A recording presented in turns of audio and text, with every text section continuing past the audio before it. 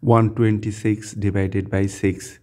Here 6 is a divisor. 6 times 0, 0, 6 times 1, 6, 6 times 2, 12, 6 times 3, 18, 6 times 4, 25, 24. To find out the multiplication table of 6, just add 6 with the previous step.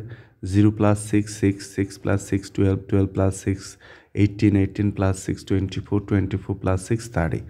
Okay, so 6 goes into 1. Our current dividend 1 is 0 times, as current dividend 1 is less than 6.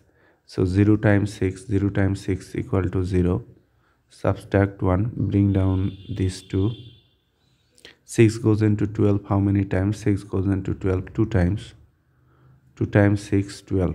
Subtract 0, bring down the last digit 6. 0, 6 means 6. 6 goes into 6 how many times? 6 goes into 6 one time.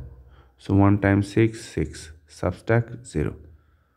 So our answer is 0 to 1. That is 21 is our answer.